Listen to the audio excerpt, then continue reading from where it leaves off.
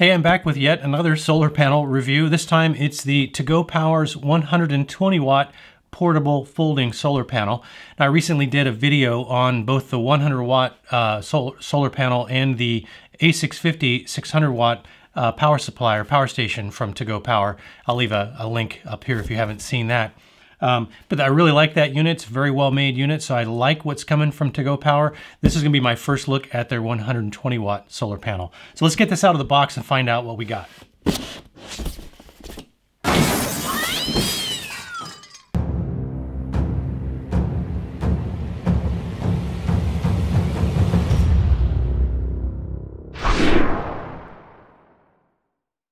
Actually, I already had it out of the box. I haven't opened it up yet, so I don't know what's in here yet, but I did unbox it. So let's find out what's inside the pouch on the back. I can tell you that already it's got that nice heavy-duty Oxford canvas that most of the really well-built panels are using. It has got a nice multi-headed adapter cable. So it looks like straight out of the panel, it's got the 8mm connector, and then it has got an adapter cable from there to go from the 800, and let's see what we've got on here. Wow, okay, so this got just about everything except the aviation style. So this has an XT60 type connector, if you've got that kind of device, or if your power station has an XT60 input on it. It's got an Anderson input on it, which a lot of the higher end ones will now have, and it has got it looks like a couple of styles of the like the 5521, the 5.5mm connector.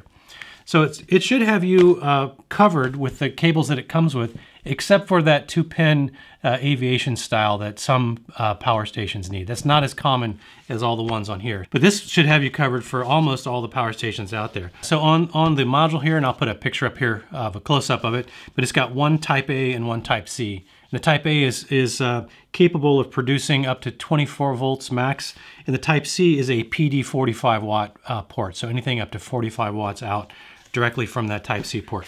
So that's pretty cool. Now this is a monocrystalline panel, and it weighs in at just under 10 pounds. Now looking at the panel itself, kind of get into some of the other features while we got it here. Just a standard nylon strap. Now it's not stretchy, so I can't extend it any further than that. So that's its maximum angle that I'm going to be able to get out of it. And let's see what we've got on the inside here. All right, so it looks like, so as I mentioned, a 4-panel design with 2 legs, right? So not 4 legs, but 2 legs, but they're nice wide legs. Sometimes these things can get a little unwieldy with 4 legs.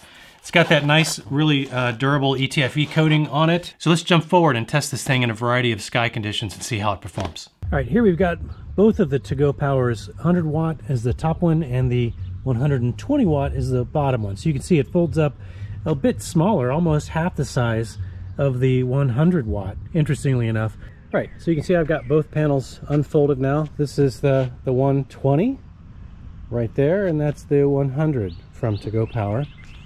And the 4-panel design, as you can see, I've got these aligned up, kind of aligned to the sun as equally as I could get them. And you can see with the 2-leg design, you know, I get a little bit of sag on this outer panel. But you know, it's not horrible. That's pretty common for a 4-panel design. Obviously the alternative is to have more legs, but then you end up with even more of a wrestling match when you're trying to set them up. So the 4-panel design does take about 20 more seconds, you know, to get it set up than the 2-panel, which is just kind of unfold and go.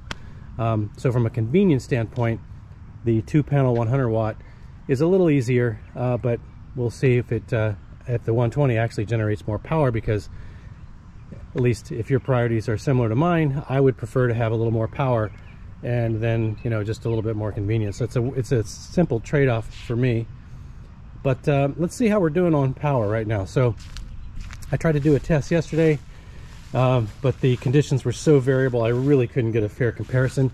But today, as you can see, we have got pretty much, even though there's a few puffy clouds, sun is not near any of them. So we got a nice, solid, dependable condition that we can actually do some comparisons. So we're kind of solid at 81 or 82 watts here on the 100 watt panel. Let me switch over here, use the Anderson connector. So to the 200 watt panel. And let's see how we do here. So I think we're looking for about something better than 81 or 82 watts. So we're doing a little better. So 85 watts.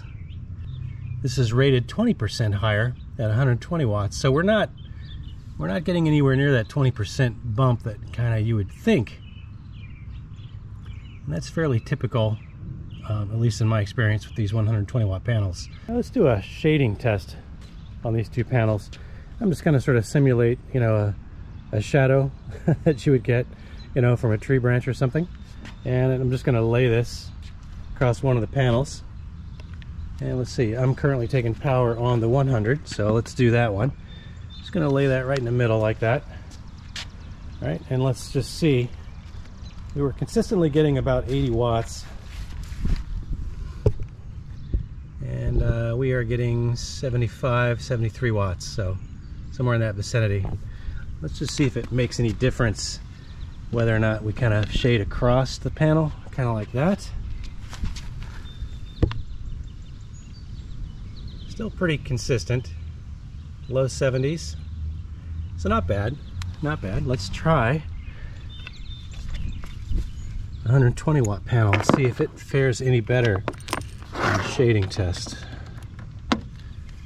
Let's see what we're getting first of all. 80, 82 watts. Let's take the stick, put it right across the one part there. Oh, so we only got,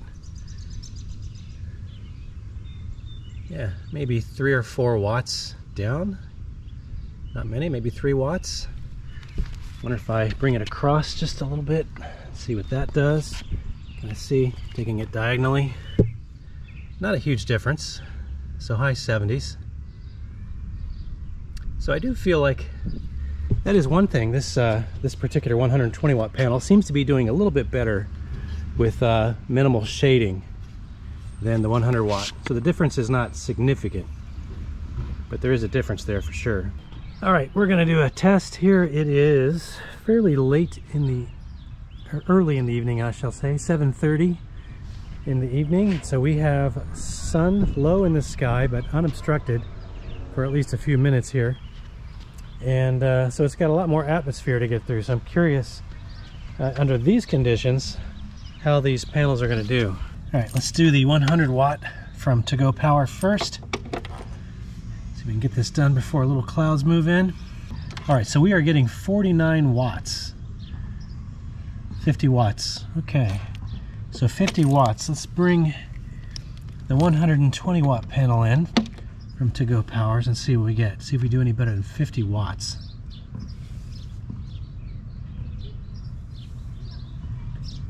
All right, so we're doing 54 watts. So call it 8% better. Definitely not 20% better. All right, so I found the test results a little bit surprising. You know, rated at 120 watts output, I really did expect it to give me a little better output than I got out of it as compared to the 100 watt version. I think what's more reasonable is that you're likely to see somewhere around 8 or 10% more output, at least based on the, you know, the results that I've seen in the handful of 120 watt portable solar panels that I've been able to test. That said, you know, if you look at the form factor of this thing, it is quite a bit different than the 100 watt when you fold it up. So I mean, one potential reason, I think, or one potential advantage is if you need something that's very small when it's folded up.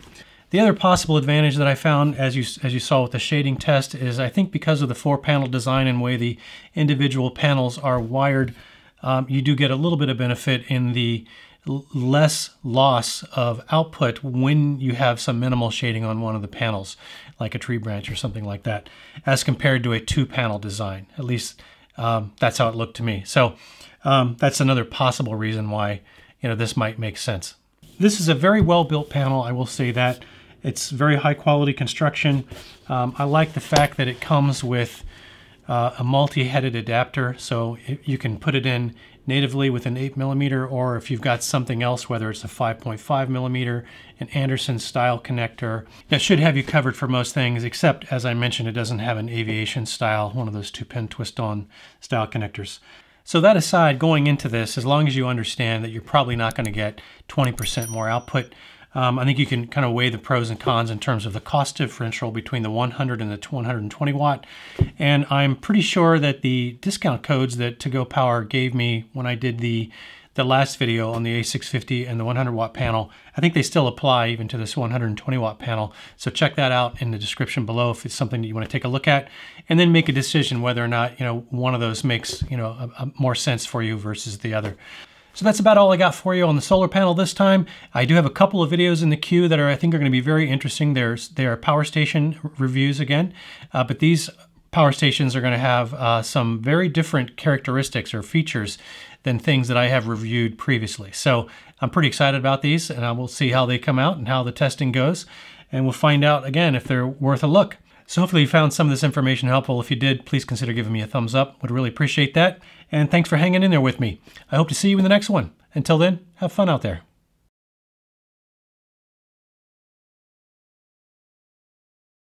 But thanks for sticking with me. If any of you found out...